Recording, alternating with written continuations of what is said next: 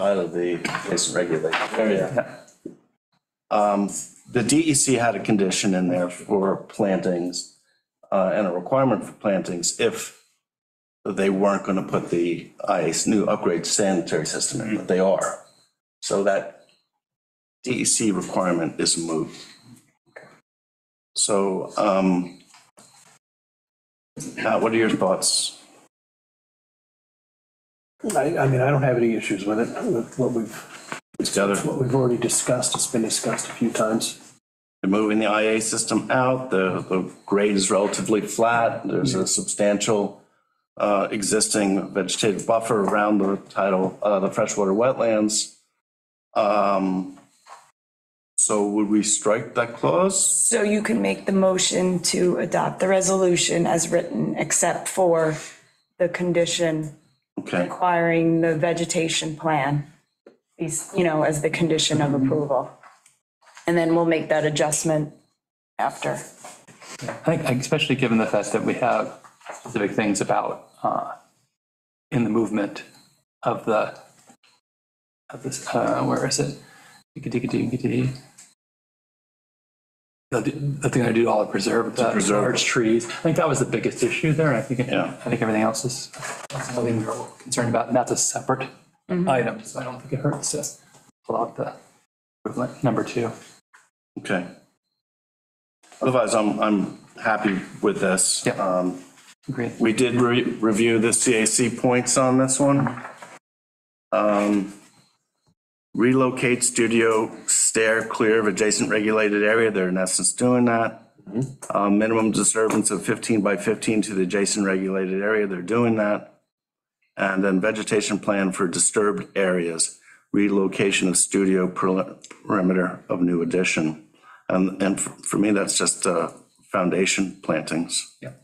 And we just discussed that. So, well, okay, then I'll make a motion to accept Resolution 26 of 2023 for 57 South Ferry Road with the removal of H3. H2 or the approved landscape plan.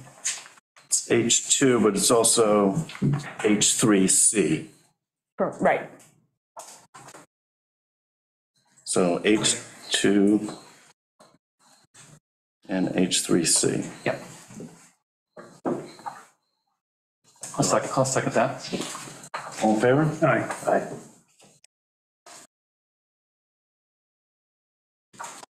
Good catch.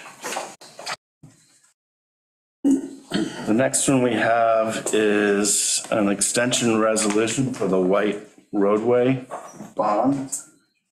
They had until 9 October. They submitted Aaron Hogue submitted an extension request. And this one will take them to November 23rd of 2023. We reviewed their plan for, they made some proposed changes at the last meeting, and we weren't happy enough with it. And I'm paraphrasing here, but so we asked them to stick with their original scope, which they have agreed to do. So I make a motion to accept resolution number 27 of 2023 for the conditional final approval of the White subdivision. I will second that.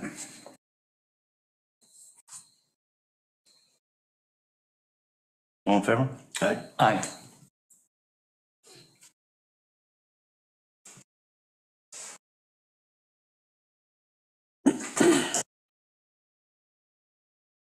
The last extension resolution we have is for HSH 29 West Neck LLC.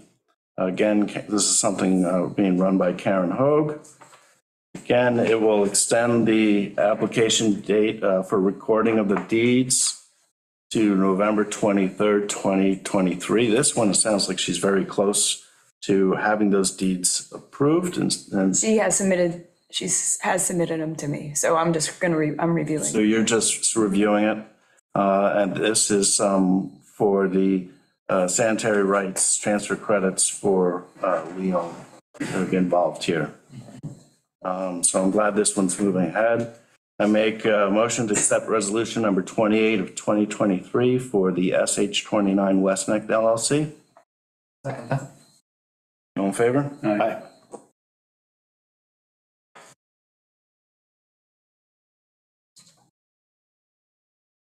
Great. And now we have a public hearing for the Loftus Hills TAM application at 169 Ram Island Drive.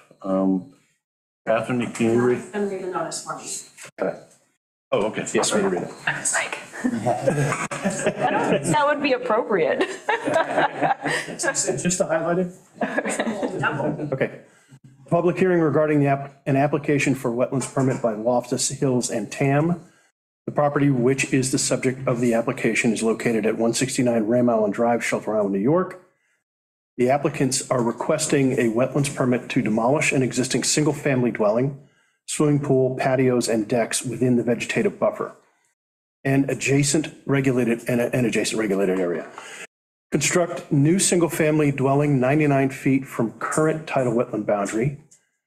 Pool 77.6 feet from current tidal wetland boundary, and patio 75.2 feet from current tidal wetland boundary. Remove existing septic approximately 45 feet 4 inches from the wetlands. Install a new IAOWTS system outside of the regulated area. Construct gravel driveway and enclosure for garbage cans 53 feet from current tidal wetland boundary, with 401 square feet to be in existing vegetative buffer and 771 square feet in existing ARA. SECRA class type 2. Okay. Was there any correspondence, Catherine? I thought there was one letter and approval, right? In support of. Do you Okay. need the letter? Beth, do we need the letter read or? You don't need the letter read, as long as it's in the file. Yeah. We do have some notes from the CAC. First is resubmit plans after New York State DEC, AOC, American Army Corps of Engineers, bulkhead approval. No excavation of existing regulated wetlands buffer from plus 12 feet to 4 feet. Move plunge pool, house, driveway, roof leader, and dry wells out of adjacent vegetative buffer. C 129-2 and 129-3. Bulkhead in lieu of COA. Look up FRP, fiber reinforced polymer.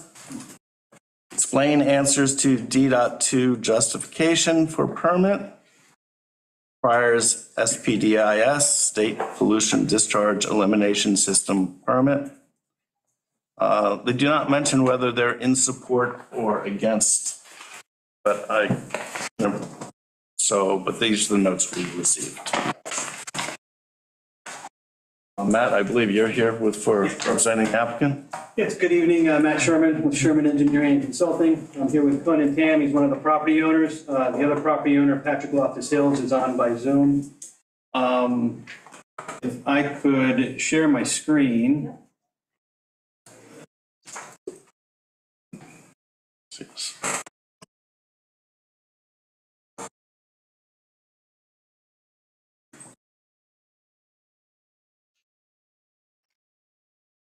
All right, this property's out on the north side of Ram Island. It's on Big Ram. Gardner's Bay Drive, Gardner's Bay, excuse me, is to the north, and Ram Island Drive is to the south. It's 2.5 acres, 2.3 acres, excuse me. It's got bulkhead on the northern boundary. Part of the bulkhead is in bad shape. Part of the bulkhead is in really bad shape. One of the things that the CAC had recommended in their comments was about the wetlands application that's in front of the DEC right now for rehabbing of that bulkhead. We're still in the process of waiting for that. So we had We had initially submitted the application to the planning board with a revised bulkhead configuration. At the planning board's request, we removed that because we don't have the approval for that. So we removed that from the application. If the DEC comes back with an approval to revise that bulkhead as we would like to do, we will come back to you for a second wetlands permit for things that will be impacted by that bulkhead work. If the DEC comes back and says we can replace the bulkhead as it currently exists right now, then the plan that we're presenting tonight will be sufficient to allow for that to happen. There won't be any additional grading or anything like that that would be required within the regulated area. The house that was there, right now, it is, so this is the survey. This is a blown up version, make it a little bit easier to see. The existing house, according to the town assessor records, is approximately 4,425 square feet living area. 1,200, I think they said 12 or 1,300 square feet of that is in the basement, 1,400, excuse me, square feet of that is in the basement. The basement includes a swimming pool, a full-size swimming pool, a bar, a game room, that kind of stuff. So, but that's about half of the basement area, maybe a little bit less than half of the basement area.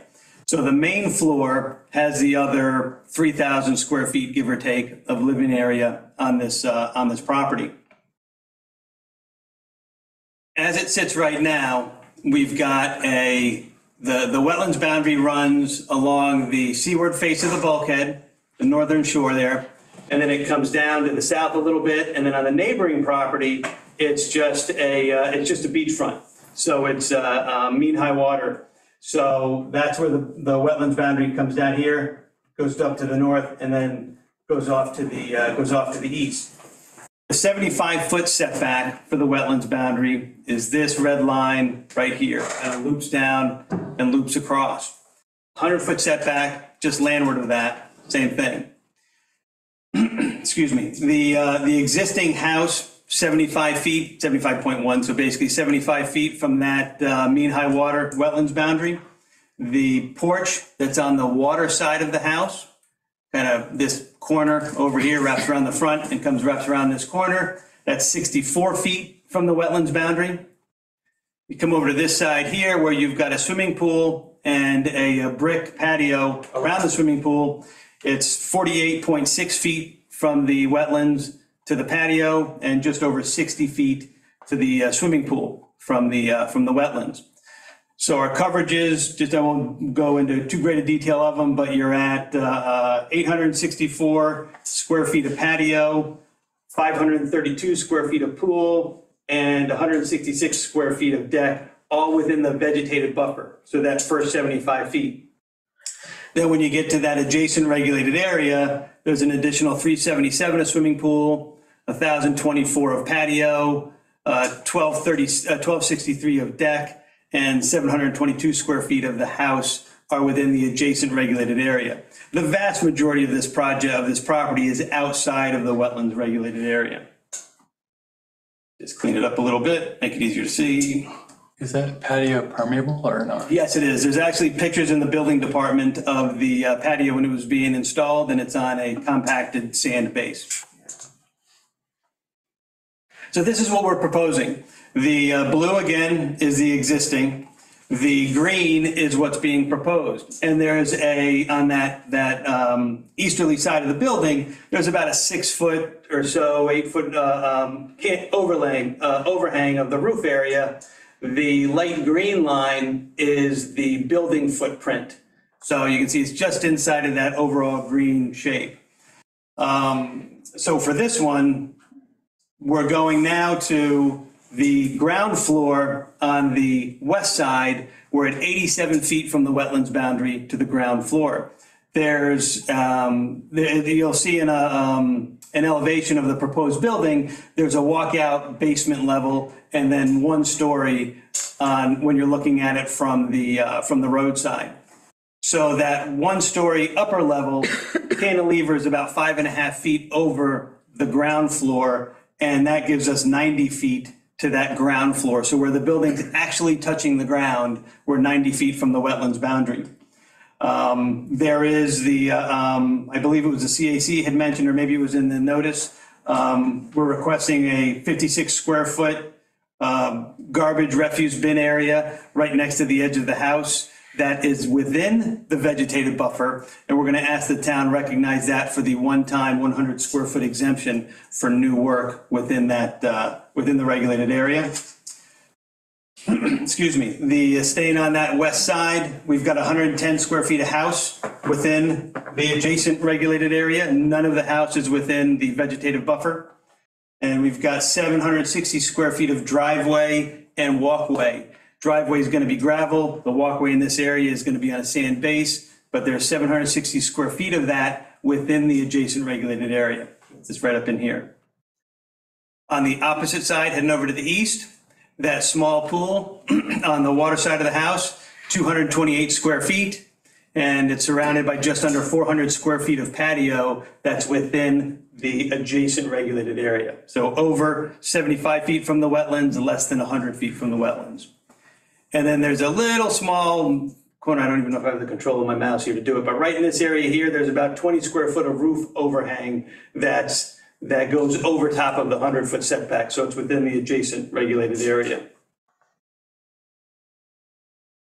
The way that the site plan is being developed is right now, the majority, other than where there's a swimming pool here right now and a patio, the majority of this area has historically been all turf grass.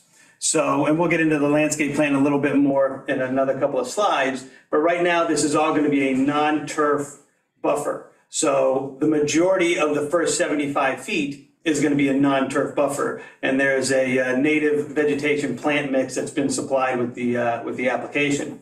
The exception to that is this small lawn area right here, and then there's a couple of small lawn areas on the other side as you come off the driveway and come off the walkway to areas so that you can access the water side of the house.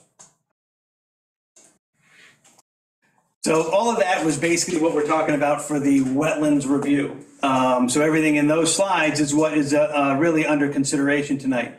However, we obviously have to recognize that what's happening landward of the regulated area does impact what's happening in the regulated portion. So right here, we've got our 3-bedroom, single-family dwelling. You've got a turf lawn area just to the south of that, a swimming pool on the east side of that turf area. It extends down to a 2-bedroom accessory sleeping building. There's a entranceway and a bedroom to the south and a bedroom to the north with a couple of bathrooms. There's bathrooms in that building, and I'll show you a floor plan for that in a few slides. And then further to the south, as you get down closer to Ram Island Drive, we've got a solid surface tennis court. So it's not clay, it's not grass, it's not going to require any type of irrigation or anything to that effect. See, this here is a landscape plan. This basically, and unfortunately, it's, we've got some small details here. So this is this has been submitted with your application package. So just for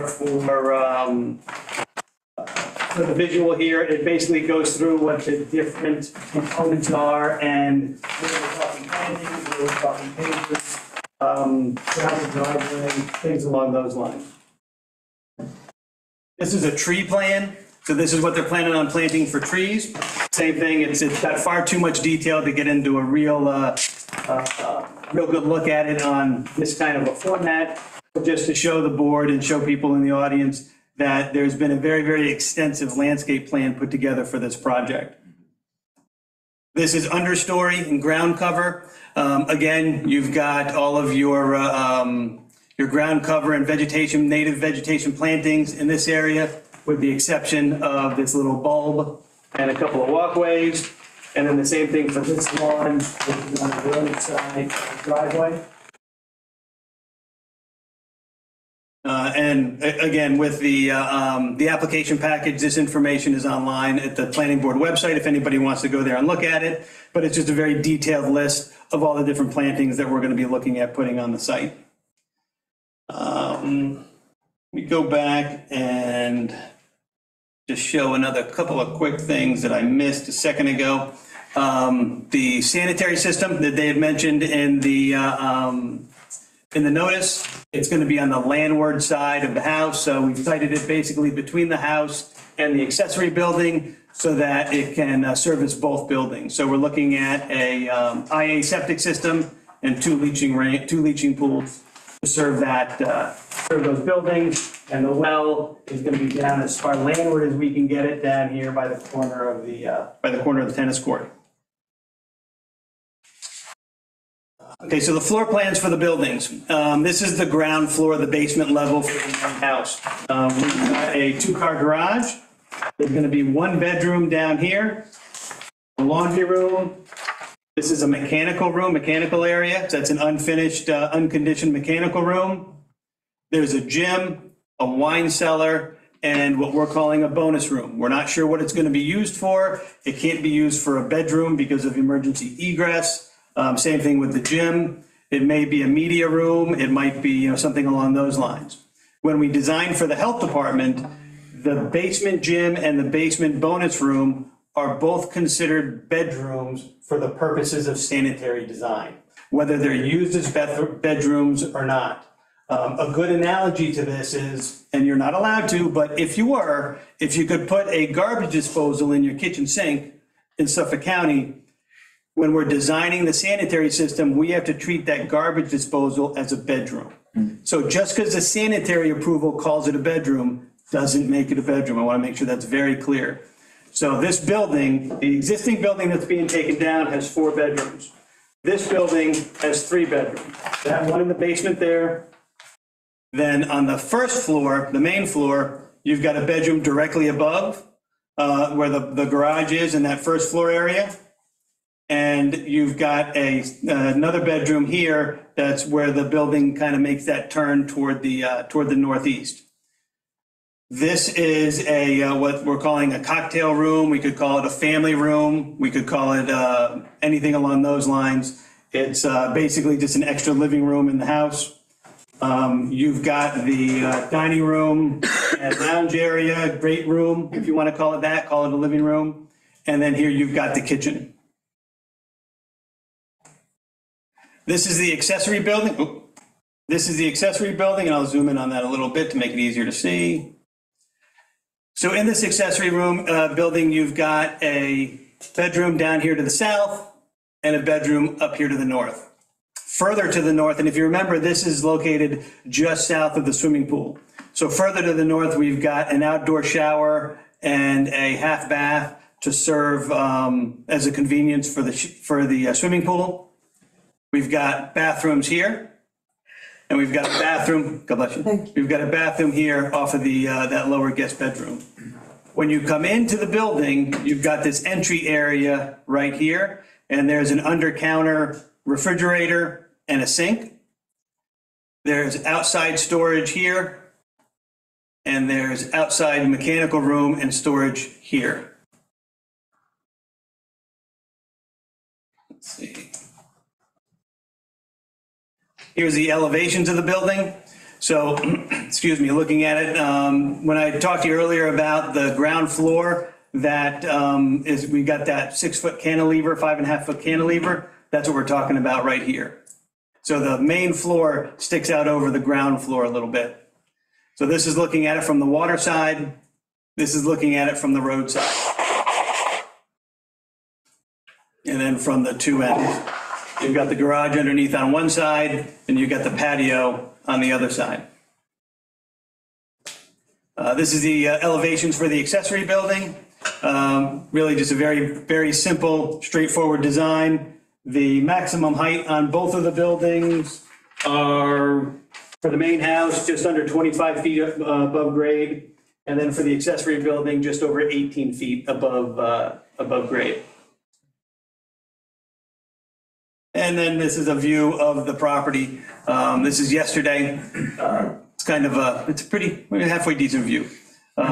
So, this is looking out, if you were standing about midstream of the house, looking out toward the north-northwest. This is that area of the bulkhead that I was saying before is failing. That's going to need to be, hopefully the DEC moves on that application sooner rather than later, because it's catastrophically failing, and it's only getting worse. The application we submitted to the DEC for the letter of non-jurisdiction for this portion of the project was like 18 months ago, and the amount of additional erosion that's going on there from then till now is startling. So we got to get we're working on trying to get the DEC to move on it. I got Jack Costello is ushering that through the DEC now, and he's talked to some of the people at the WMAC about this project over the past several months to to make sure that when we get through the DEC, we're poised to work with them very quickly. So that's what I have as far as a presentation. If the board has any questions for me, I'd be more than happy to answer any. Anything else that comes up throughout the hearing, just let me know if you have any questions. I have a couple. I've been looking at the overall package that you had submitted earlier. And there seems to be a request for a staircase if you're going to build this beach structure and then a staircase. What are you gonna, is that just earthen stairs, or is it, how would that be constructed? There should be a detail on that, a very original set that we sent, which had stones, large stones would be cascaded down as the treads. But that has been pulled off of the application because at this time, we're not talking about doing that bulkhead. That drops the grade down at the request of the board. We're no longer dropping the grade down for that bulkhead from 10 feet to about 5 feet. That's what necessitated the steps going down to meet that new grade. Well, the reason I ask is you're using for the garbage bins, square foot exemption. And as you witnessed in our Carpe application, we were not even allowed to put a new, the board didn't feel like we could even allow someone to rebuild something in kind. And so this would then seem, I don't know how this applies to that 100 square foot if it goes in. If it's something you really want, then maybe moving the trash bins out. Can you walk us through the stormwater dry wells? Are you going to have stormwater dry wells for the tennis court? Yes, actually. No, not for the tennis court. Let me pull that up here and see where I'm at. That's a big surface of. Yeah, and actually the way that we're handling the stormwater for the tennis court is it's sloped to the east, and there's going to be a swale that runs around the tennis court, and it's going to redirect stormwater into the planting areas. I don't want to, dry wells are a good solution to stormwater control. They're not the best solution for stormwater control. If we can redirect stormwater to plantings, then that's a far, far better way to handle it. I know Marcus is very happy to hear this. Okay, good. Yeah, so that's the idea of what's happening around the tennis court. Pull this back up. And then you have a series of cisterns. Yes, and I'm glad you brought that up. I oversized the cisterns on their original design drawing. We need 8,000 gallons of storage. A 10-foot diameter dry well has, we need basically 16 feet of those 10-foot diameter dry wells. So we're going to need 4 4-foot deep dry wells. 2 8-foot pools. Yeah, it's, I would do 4 4-footers just so that we're not getting any closer to groundwater than we need to. And then we would have 2, and those are solid tanks. Those aren't stormwater pools. They don't have perforated sides or an open bottom. Then those solid tanks would then overflow into 10-foot diameter perforated tanks with open bottoms, so that if that 8,000 gallon cistern gets filled up and we're not using the water, the new stormwater that comes into it has somewhere to go. As the town code says, we can collect 10% roof area from the equivalent of 10% of the lot size. We're just over 100,000 square foot on a lot size, so we can collect from 10,000 square foot of roof area. We're going to be collecting from somewhere in the ballpark of about 6,000 square feet. So we're going to be underneath that 10% threshold for collecting stormwater.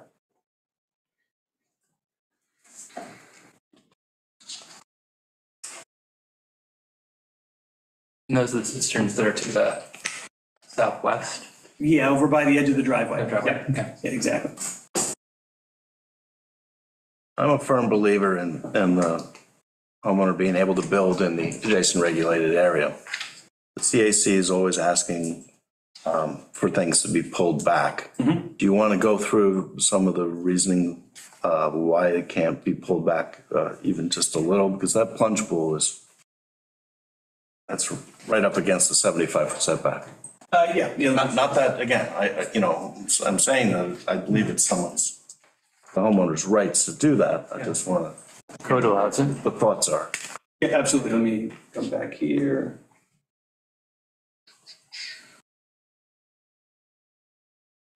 Right now, your current overall net in the, you're definitely out of the 75-foot, 100% almost, except for there. It's a big reduction. That's a big reduction. And then what's the delta on what's in the adjacent area?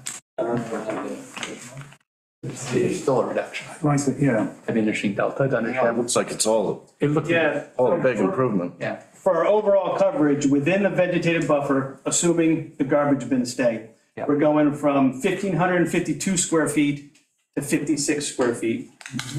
Within the adjacent regulated area, and this is overall, Yep. we're going from 3,386 square feet down to 766 square feet. Yeah. Okay. So it's a very, very significant reduction there. Yeah. The closest structure to the wetlands currently is 48 feet, proposed would be 76 feet. And this is, I was afraid of this. It's really not that easy to see. I tried to kind of make it light gray and dark gray to make it a little bit easier to kind of see what we were doing here. That's a little bit better there. So the light gray line that comes up here and kisses the 100-foot setback, that's the existing house proposed location. And there's the existing plunge pool. Work with me, my mouse doesn't want to work with me. Now, if I pull everything back so that the plunge pool is at 100 feet on the separation distance from the wetlands boundary, what ends up happening is everything pulls back with it. Yeah. So the swimming pool, the patio, the accessory building, the tennis court, so it all just, it's a domino effect. And what that does is then that pushes the tennis court into the front yard setback as far as zoning is concerned.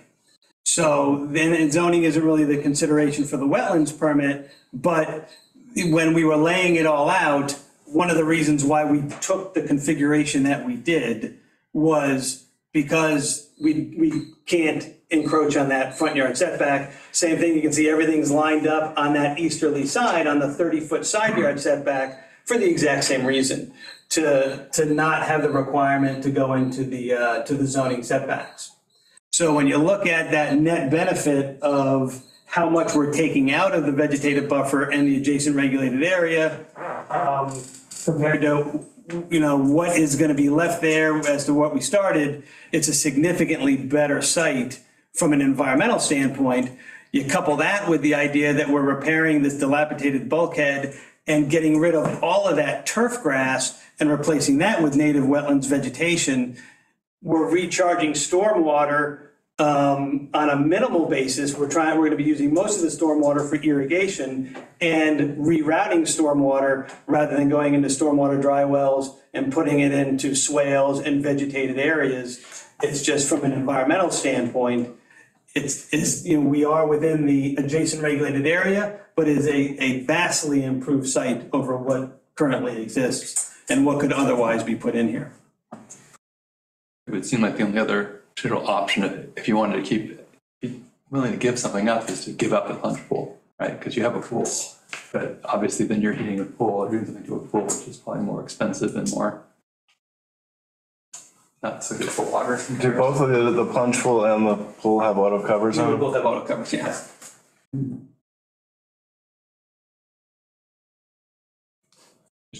Did you look at it all? I don't know.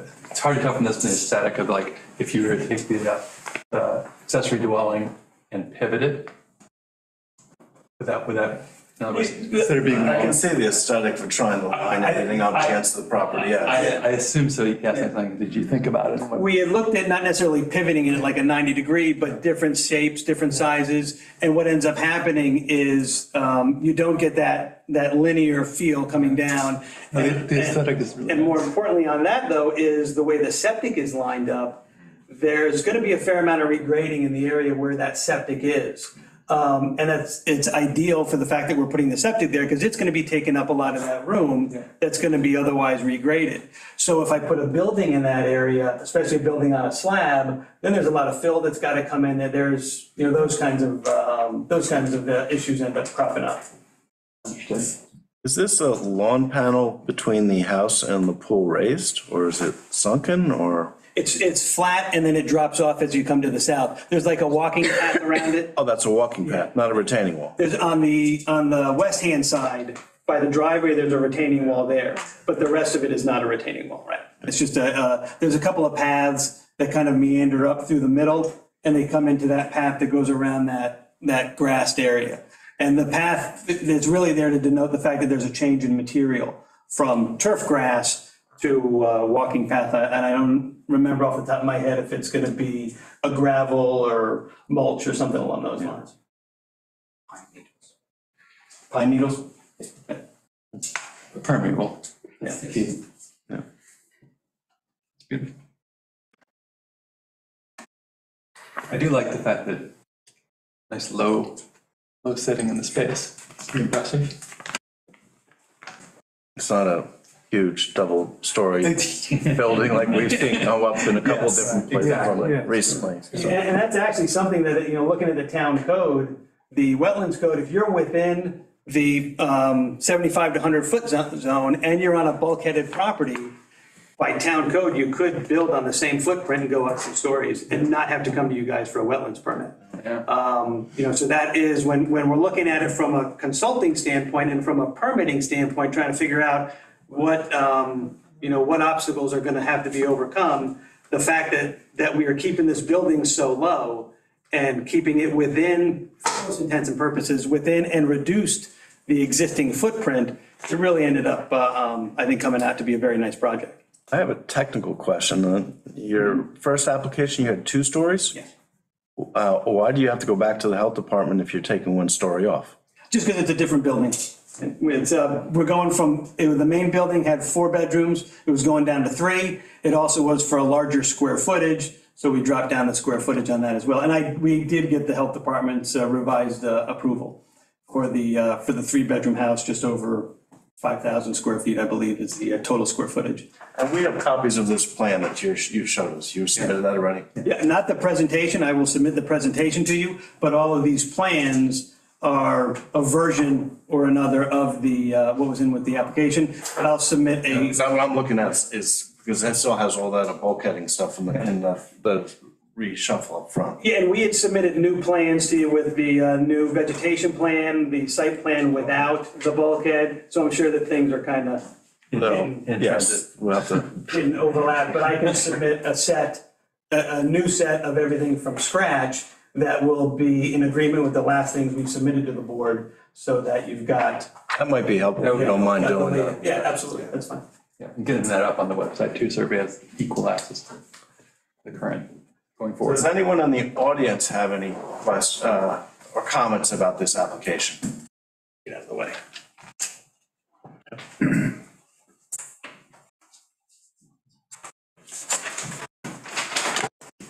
The first comment has to do with, Please introduce yourself. my name is Michael Shatkin. I am a registered architect, former member of this board. My first comment has to do with the vegetative buffer. And it is, I'll say, most gratifying to see to what degree a change has occurred within the applications that we're seeing now. I'll use this one as an example with regards to vegetative buffers. Vegetative buffers were something which were of limited concern to this board. And to the extent that we introduce vegetative buffers as not only on a voluntary basis, but we introduce them in our thinking as a way of mitigating the impact of construction within the nearshore overlay. The net effect of that is we are restoring the natural condition of our coastline. So again, it's a very promising transition that has taken place within the applications this board is reviewing, as well as the board's attitude toward turf grass versus vegetated buffer. There was a comment made about what is this 25 area all about?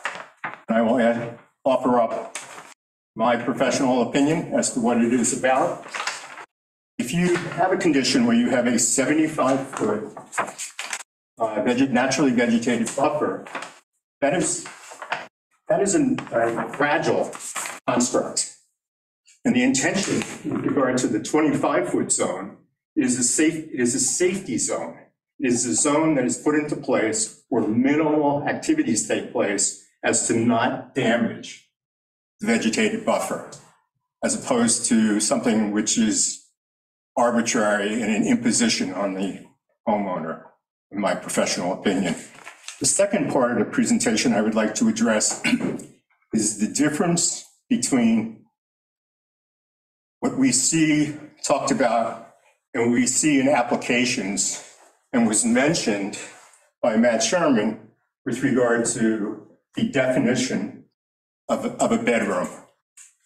And the Suffolk County Health Department, I guess, has long and painful experience with regard to the issue of rooms being identified as dens, rooms being identified as lounges, rooms being identified as bars, et cetera, et cetera. You can put any definition you want on it.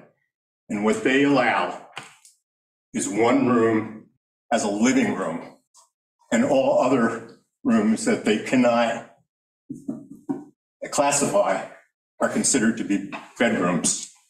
Actually, that's not true. As Matt indicated within the earlier part of their presentation, that is their. You're allowed a living room, a dining room, a kitchen, and one room that could be a den, office. Okay. Rec room. I will say that is a valid correction, but nevertheless, we do see a creep in that regard, and we see inconsistencies in that regard in some of these applications.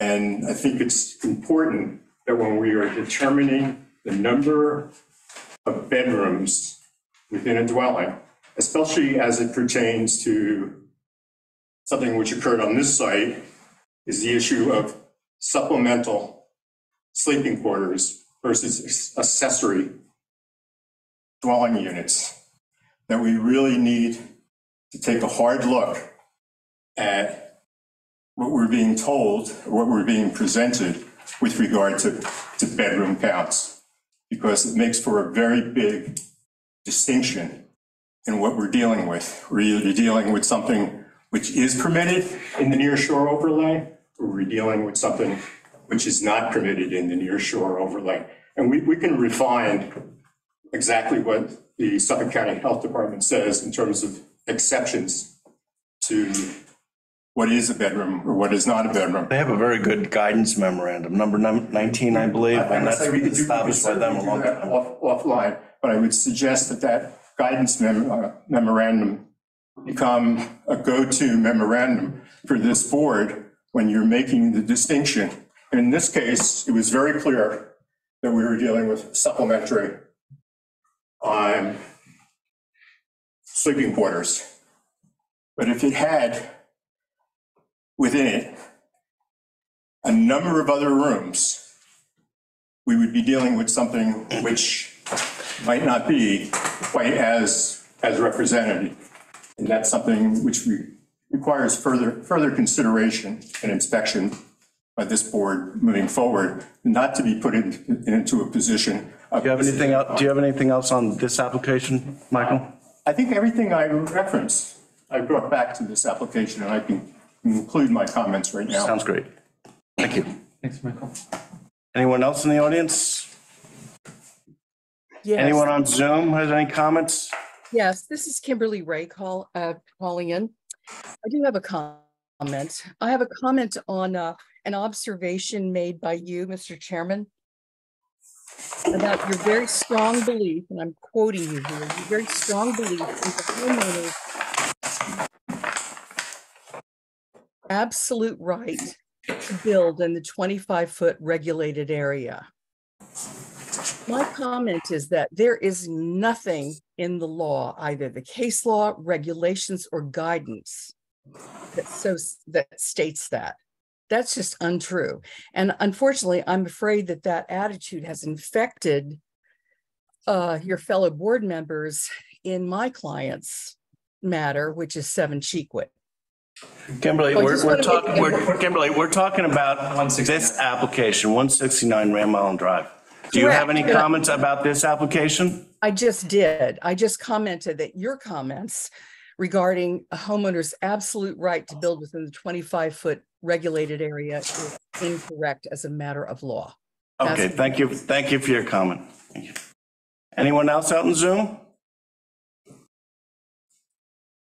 Yes, I have a question, Ian. Hi, Howard. This is Howard Johansson. Yes, I'm on the CAC. We actually denied this permit 6-0 in our May meeting. It doesn't say so on your letter, on your memo that you sent us. Our meeting? I have the synopsis you sent the planning board. This is what we're going after. It doesn't say whether you support it or against it. Well, as you know, we have difficulties in the town with the clerks a little bit, and it might not have been put on there, but in the actual meeting, we denied it 6-0. Okay? Okay. This was back in May, so I'm just saying that. And Howard, did you review the current application or did you review the prior application? I only have the site plans for the new application. Is that what you're referring to? What's the date of the site plan you have? I have, hold on, 9/7/23. I think it is. Sorry? It sounds right, but I'd have to confirm it. That's probably not, it's probably later than the one you have. Since I hear you talking about some other plan. 9/7/23. What you have, 9/7/23? Well, this one I have 9/7/23. Yeah. Okay. What? Bulkhead changes? Good, if it's 9/7/23. If that's what that's saying is then those are. Okay. Okay, so I would like to, talk about that one a little bit. First of all, I don't know why we don't look at the Nearshore Overlay Peninsula, which is 13312 F3 that says no construction within 100 foot of the wetlands. Howard, it's part of the town code, and it's more defined a little bit than what you can change in 129. But both sections of the code should be considered. And I think that if you look at the purpose of both of those sections, it says to protect our wetlands. And this property is over 500 feet long. And I can't see, or my whole committee couldn't see, why we couldn't move the whole project back 25 feet. Now, Howard, you do understand we're reviewing this in regards to the wetlands code. We don't have any jurisdiction over the zoning code. Oh, so who And does? so the denial letter, if the denial letter felt that there was an issue with 133 F2 or whatever, the 12F, 12F3, I think is the exact one, then they would have written something into it. But we do not have review of zoning. That's right. Well, I understand that. And as a Conservation Advisory Committee, we would advise that people would look at that section of the code because it definitely says no construction within 100 feet. of the Is that the whole reason the CAC denied this application? No, I have 5 other reasons that are in our letter there. You read them Okay. off. We had originally that the garbage cans should not be in that area. I don't know what the details of them are, but they're in the 75 foot. And they're using that as the 100 square foot exemption that they're permitted. What is the construction of that? Actually, wait. Does it actually, how does that matter, actually? I mean, if they're made out of stone, or are they made out of metal, or are they, how does that excavate it down to accept them? We will ask for some details on that, Howard. Okay, that's Okay. one. And I just think that, it's ridiculous, and it's 500 and something foot piece of land that you can't move it 25 feet back. We're just advisory committee. You're the legal. I don't know why it's not being considered. And I understand what you're saying. It's that maybe the zoning board. I mean, when Matt was talking about getting the clearances and everything, the allowances, maybe the zoning board should be asked that question, why they don't enforce their own code. That would be for the building department to make that determination. So how do I get to the building department? Speak to how do I Reed. put this in writing to the building department? Originally, when the town board was listening to us, they would, act on it that way, and the building department would weigh on. But I understand the zoning board does not want to get involved with wetlands, and if they don't want to do that, now that's just my understanding. But I would like to get that clarified. I think I've had a conversation with you in the past about 133.12 F3, how it's a Scrivener's error. It was not written for how it's being interpreted. It really had to deal with the health department standards for sanitary systems and how they were to be kept out of the 100-foot setback. It didn't really have anything to do with buildings. And if you read that clause, number 1 and number 2, number 3 comes in, and number 1 says there has to be a 75-foot vegetative buffer. And number 2 says buildings and structures cannot be within that 75 feet. And number 3 says buildings and structures, and the word including should not be in there. Buildings and structures, sanitary systems have to be outside the 100-foot setback.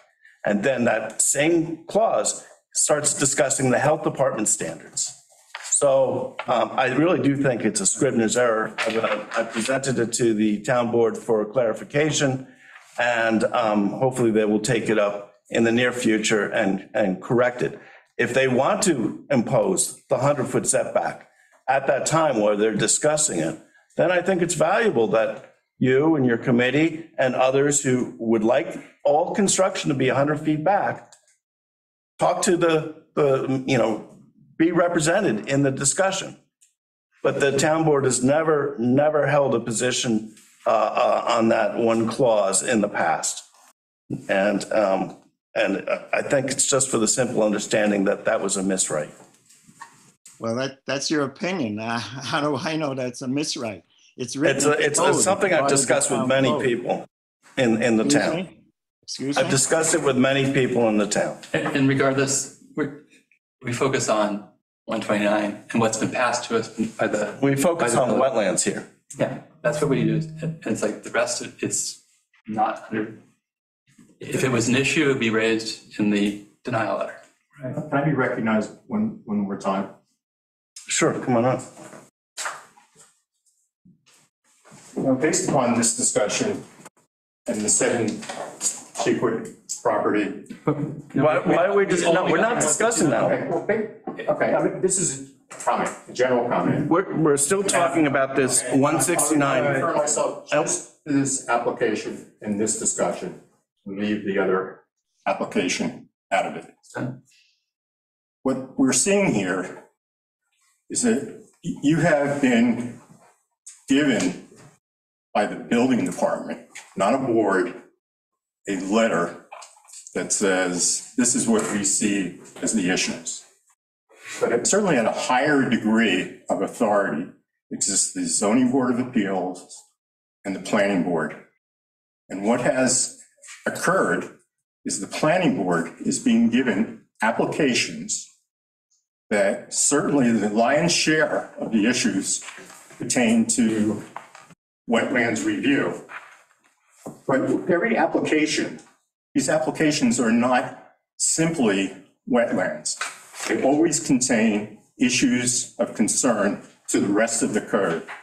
And what we have done. Can I just ask you, how does it work with this application? Let me finish my comment because it has a lot to do with this application. If you want to make general comments to the town board regarding changing codes, please do that, but don't make them here. There was a discussion that was brought up by another committee regarding this application. And it was the issues that were brought up were dismissed for the same comment, revolving around the same comment that I have just made, that it was not within the wetlands portion of the code. So my point regarding this application and all applications, but you can leave that out if it's offensive when I say all other applications, is that the review process has been so parceled, that your hands are tied to only deal with wetlands. Thank you for recognizing that. Thank you for recognizing the board. And I recognize that. Please talk to the board about it. You must be frustrated and concerned about the other code issues that get swept up within your reviews of wetlands applications, which you are not permitted to deal with, and nobody else is assigned to deal with. Michael, do you have anything specific about this application? This is a comment about the application, and I conclude my comment. Thank you. Anyone else out in Zoom have any questions, comments? Hi, it's Stella Lagudis. Good evening. Hi, Stella. Hi, everyone. I would like one clarification point, please. And that is, does the planning board believe that they have the ability to refer or to ask the zoning board for an opinion on anything related to this or other similar applications that have a component of zoning incorporated in them? No. We do not. Beth, can you answer that? Yeah, no, we don't. The board does not have that authority. Okay, thank you very much. Thank you. Hi, Ian, it's Julia Brennan from the Gazette. I just have a quick question. Hi, Julia. I was able to get from Christina, but I think it would be helpful if they were provided in advance, and that is copies of the draft resolutions that you guys are working with when you're looking at these decisions, just for transparency purposes, and so that it's easier for people to actually understand what it is that you're passing. So I would ask that, if possible, you make that a part of your practice going forward. Beth, what's your position on that? Because like today, we changed something, so. Yeah, usually they're not, because they still have to be recorded at the clerk's office. Usually they're available after recording. And this is That's the standard. revisions to that. So we Right, so it's not going to be in its final form until after it's recorded and adopted. So Okay. I haven't come across many, if any, jurisdictions that offer a draft like planning board resolution or a draft zoning board resolution prior to the board actually adopting it. Okay.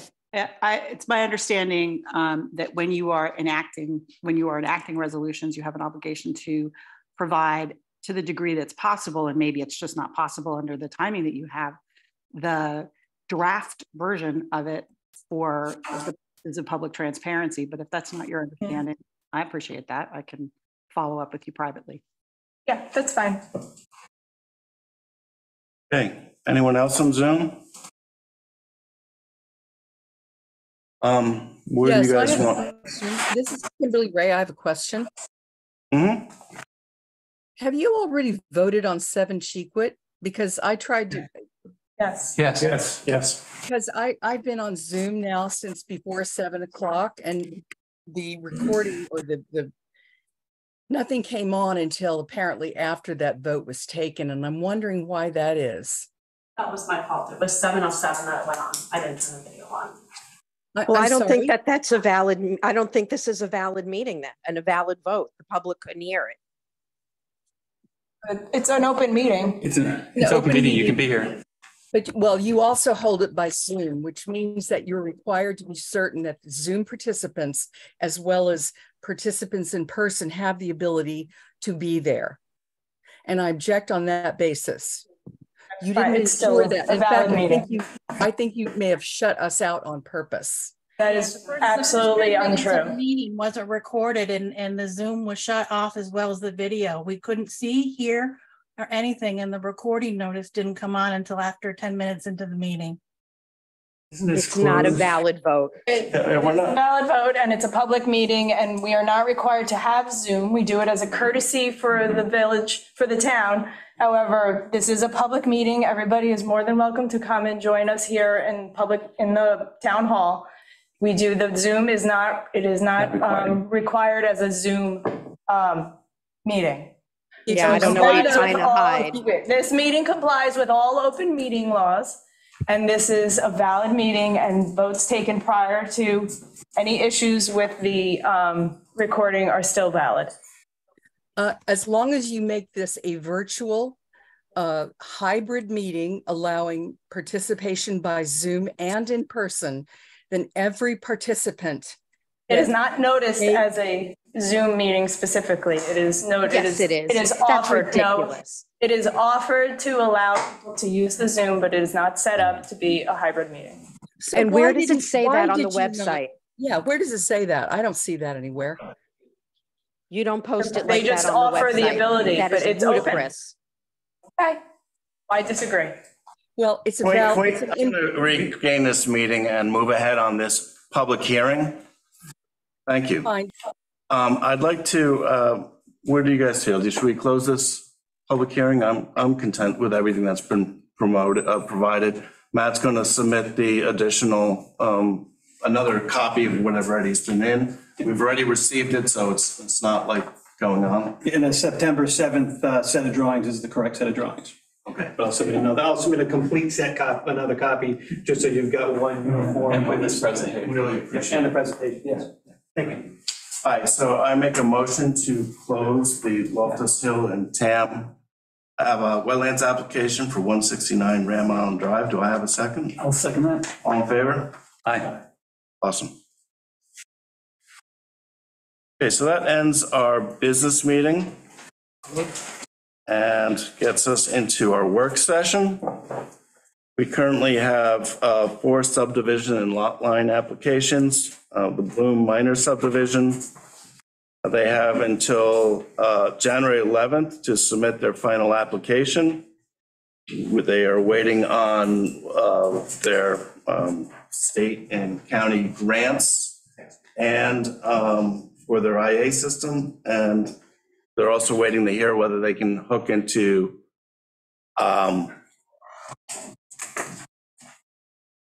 Suffolk County Water Authority's lines.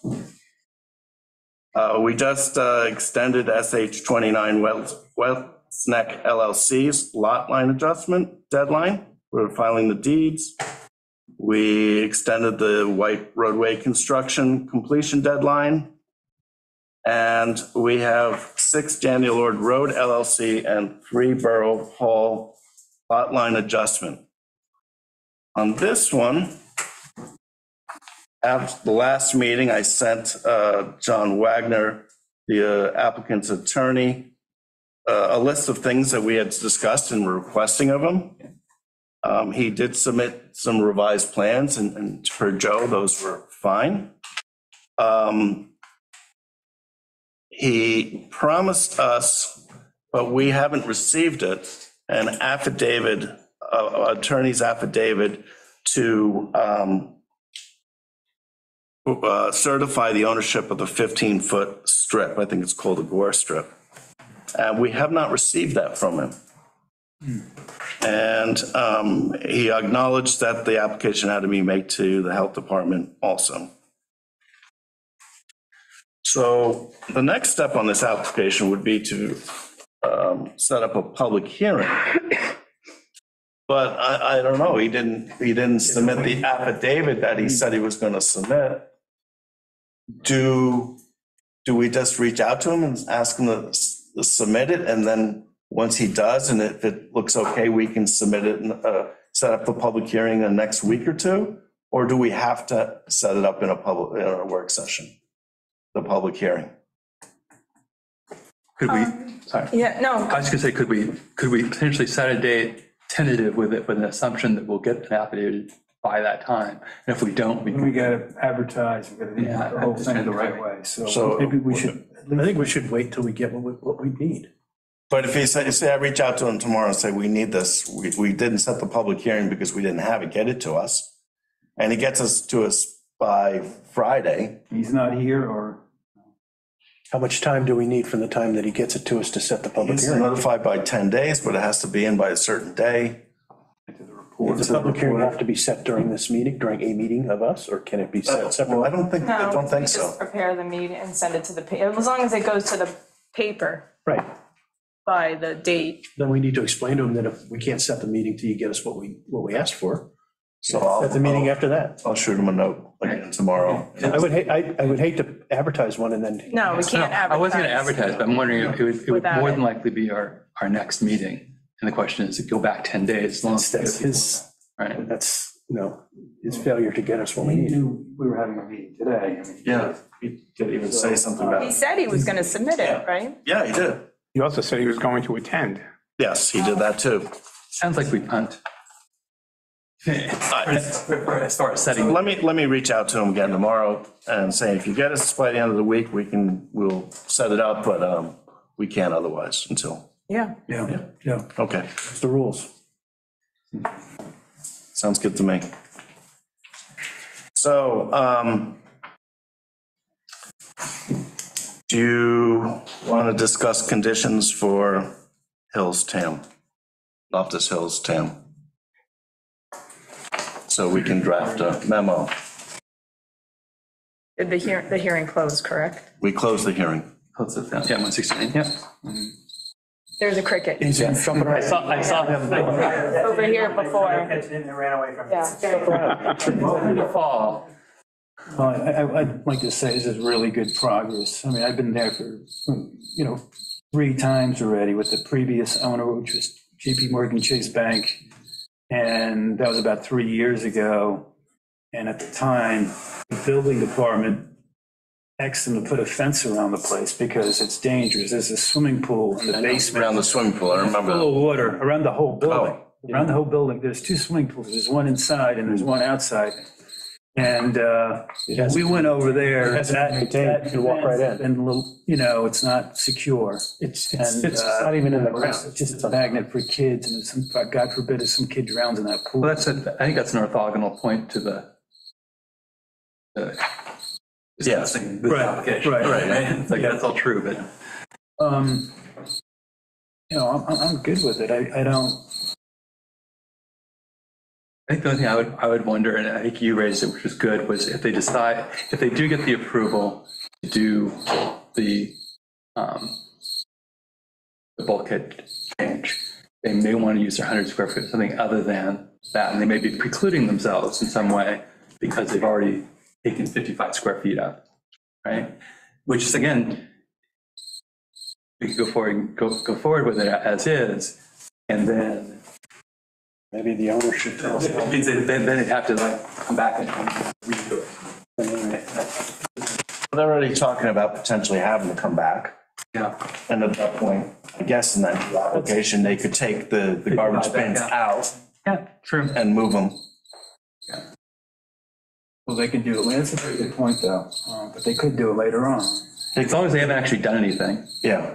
That's the big thing. It's like, you just never know how long it's going to take for these guys. They've been okay letting the bulkhead just, fall apart for 3 years. It might go another two more years, you never know. So I would say, my thought would be to say again, I think we talked about getting the definition of what exactly is under, make sure that, even though it actually doesn't matter, because you get 100 square foot regardless of what you're doing, is, Okay, so is to consider approving it with that 55 square feet. But let me guide the conversation this way if I can. The proposed action and location will not create a risk of impairing the function and value of the wetland buffer. I think everything is improving. It's improving. yeah, substantially. Are you going to? I'm going through the criteria here.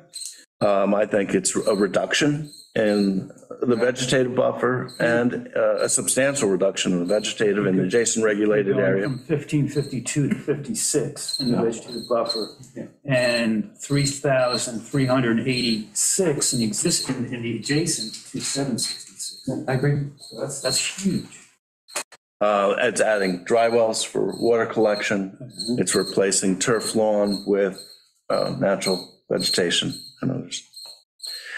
Number two, the proposed project will not diminish any wetland in size unless the approving authority finds that the proposed activity is water dependent or requires access to the wetland as a central element of its basic function and will result in the minimum possible alteration or impact of the wetland.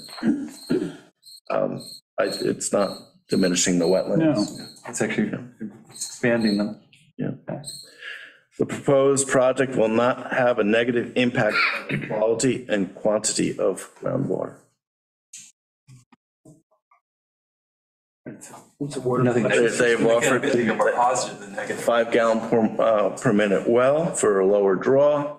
The cisterns and then the cistern overflow and the dry wells. And the swells at the garden. Number 5, the applicant has demonstrated that there are no applicable alternatives which allow the project to be constructed outside the regulated area. Practical alternatives are presumed to be available unless the applicant clearly demonstrates otherwise. In making this determination, note that the planning board generally finds that conducting the proposed regulated activity on the side or landward side of the house is highly preferred to conducting it within the regulated area.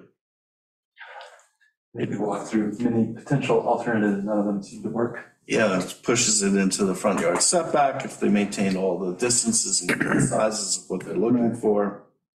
The applicant has submitted information to describe alternative site locations and configurations sufficient for a determination that the proposed work and location would have a less adverse environmental impact than any other practicable alternative in order for it to be approved. Practical alternatives that are constructed entirely outside the vegetative buffer are presumed to have less adverse impacts on the wetlands than projects that do not meet such standards, unless the applicant clearly demonstrates otherwise. Well, as you guys were pointing out, they could build over the existing footprint. That's right. And build up. And so this is pulling it substantially out, in fact. The standard notes of, we're going to put into the plan there, obviously the landscaping plan, wire belt sill fencing. I was actually very impressed with the vegetation plan. I think it's probably one of the most thorough ones I've seen. I feel sorry for the board's environmentalist, has to go substantial. Yeah, there's gonna be some work, yeah, but it's good. All right, that's all I have on that one. Is that enough? Would you? I think that's good. It's a good improvement. I mean, it's going to be a beautiful place. We have another application, the Flowers at 10 Cheekwood Avenue, but they're still at the ZBA, and we're wondering about that. holding pending their determination. We have 2 special permit applications for oversized houses, 5 Winthrop Road and 1 Pandium. They're on hold pending the town moratorium. So on that note, I make a motion to close the October 10th, 2023 planning board meeting. I will second that. All in favor? Aye. I am going to just ask the board members to stay